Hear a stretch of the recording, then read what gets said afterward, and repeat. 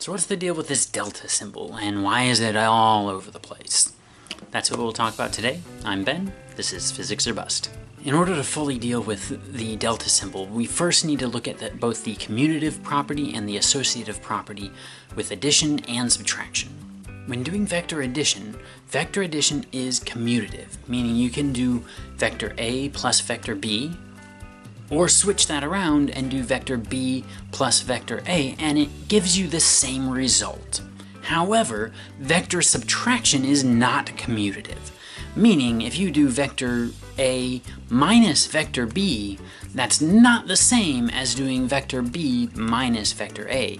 You would end up getting a different resultant vector with those two scenarios. So vector subtraction is not commutative. You have to have them in the correct order in order to have the same result. On the other hand, both vector addition and vector subtraction are associative, meaning you can put parentheses around one set or another and it won't change what your resultant vector is. So if you have A plus B minus C, whether you put the parentheses around the A plus B or parentheses around the B minus C, as long as the statement itself is in that order, you'll get the same resultant vector.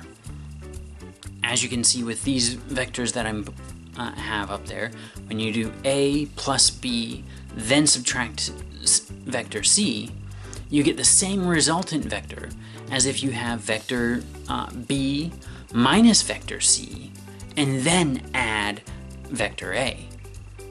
Both those scenarios gives you the same resultant vector, which means that vector addition and subtraction are associative. So why is that important for the delta that we're going to deal with here? Because vector subtraction is not commutative, the order matters. Delta is the symbol for change in science. It always denotes final minus initial.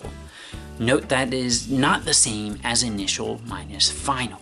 So it's always going to be the final condition minus the initial condition to get you a change.